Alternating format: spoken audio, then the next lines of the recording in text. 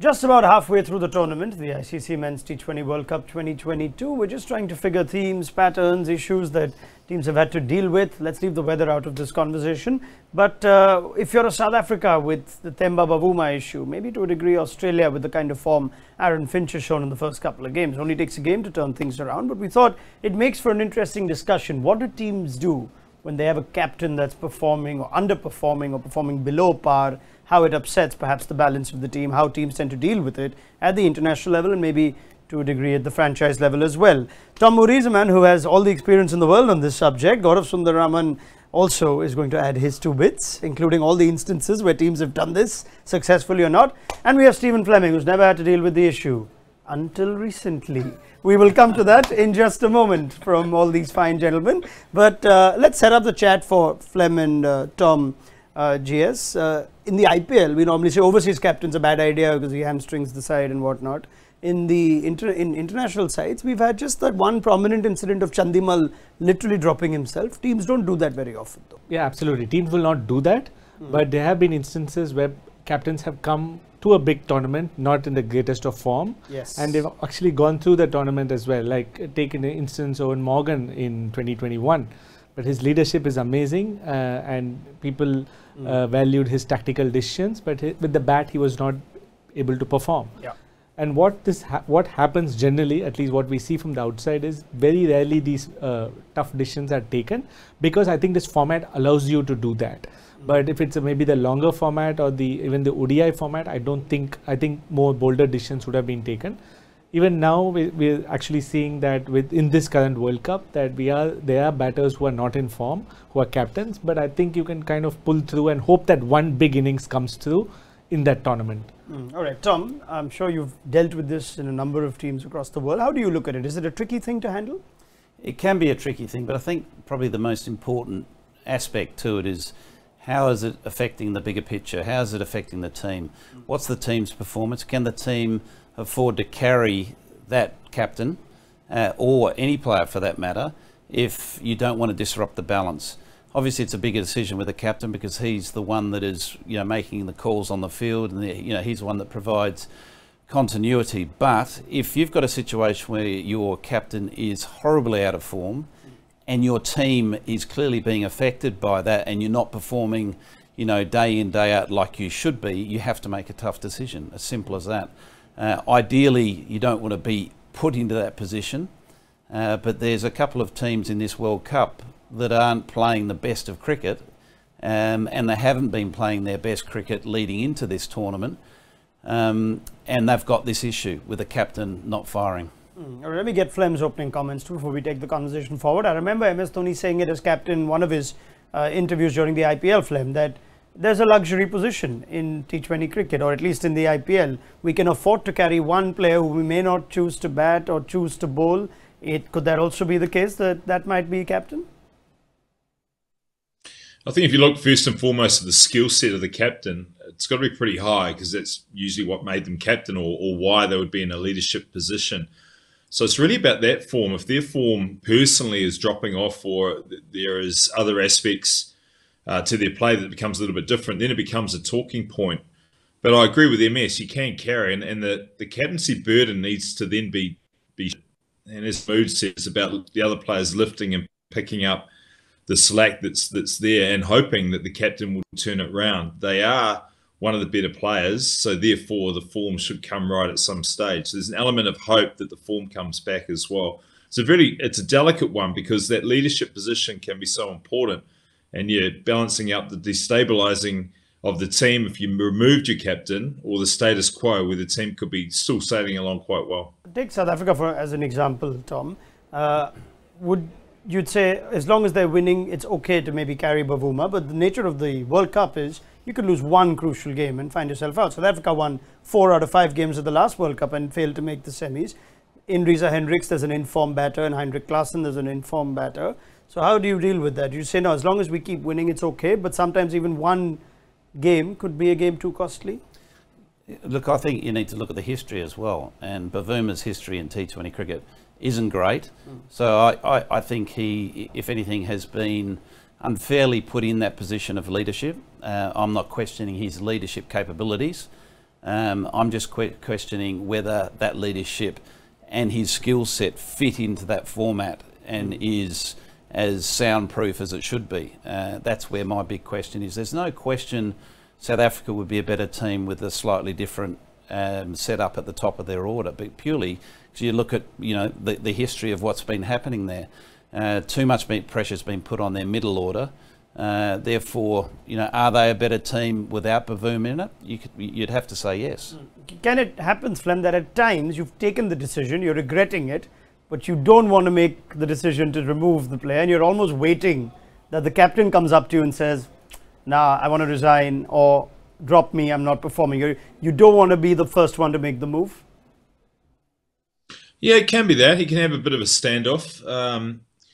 I think you've got to go back a little bit further. Cricket is wrapped around high performance, but when you look at captaincy, it's still really amateur in the way it's selected. Now, how many programs are put in place to develop the next captains of international sides? How many leadership programs are put in place where you pick 4 or 5 players and you really wrap around a captaincy program, discuss captaincy, give them opportunities maybe below the international level at domestic level, and really groom them? There's not enough of that in my view. So there is still an element of luck and a little bit of hope when a captain is selected. If they haven't had a pedigree of captain side or a franchise side for a period of time, often you're not quite sure what the complete package is going to be.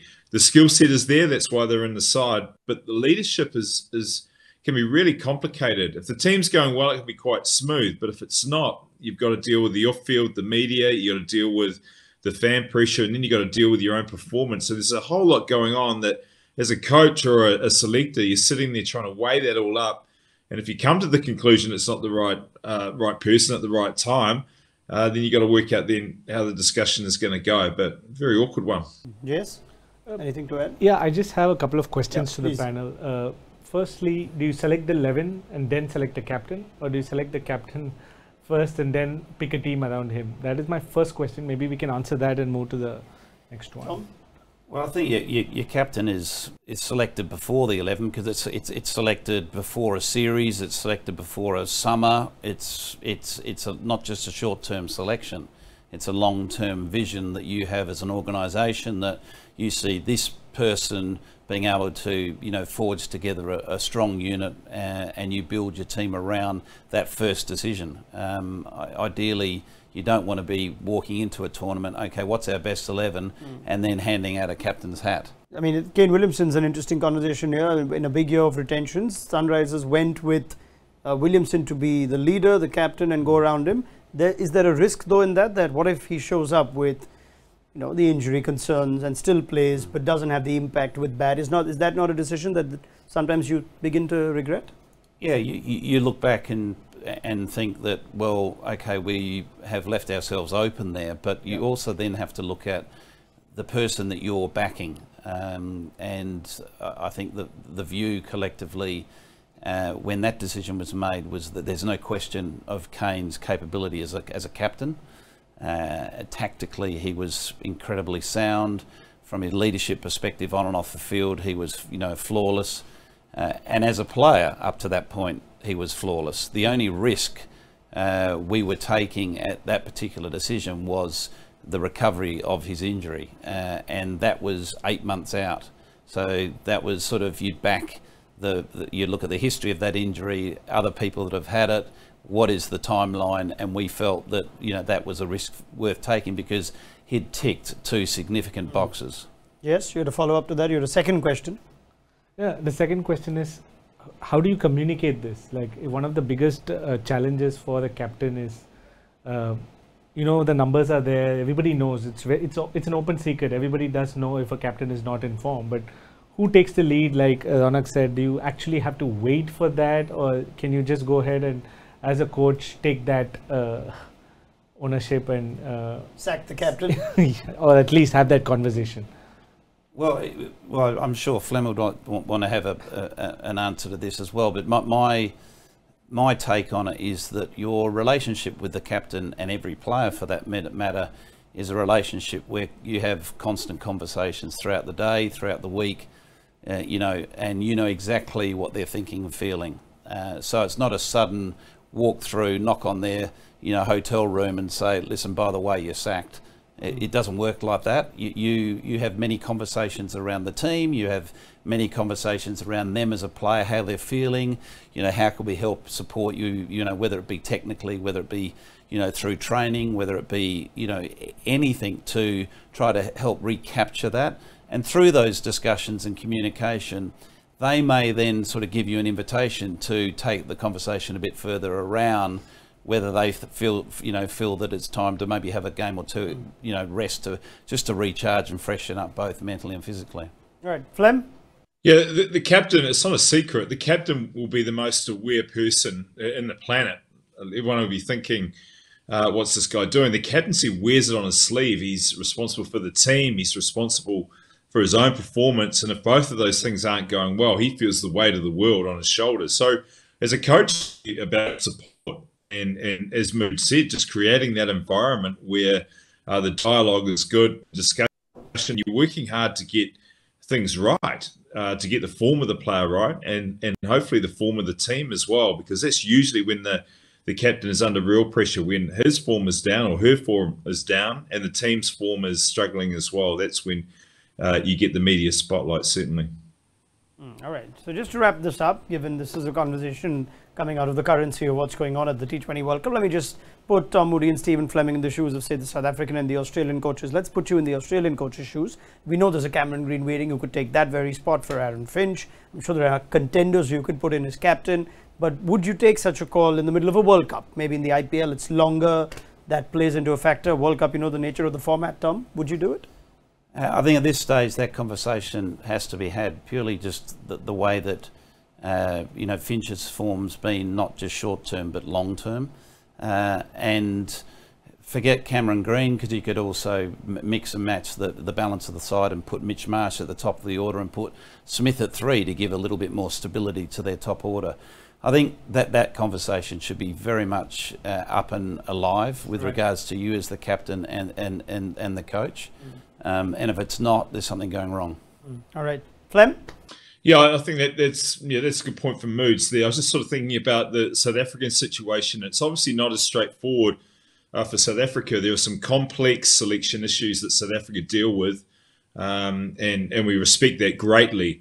So it's a difficult one to really comment on the South African selections, because they have to work and operate not as a traditional cricket side. They're working to a greater plan, and we respect that and admire that. So yeah, it's really difficult. The main point is around performance. I think if the captain really does care for the team, he is carrying that weight, and if it's not little weight, then he ultimately will make that call. And I think those discussions and that honesty is really important. If the captain doesn't have that and it gets removed, then it's probably the right decision.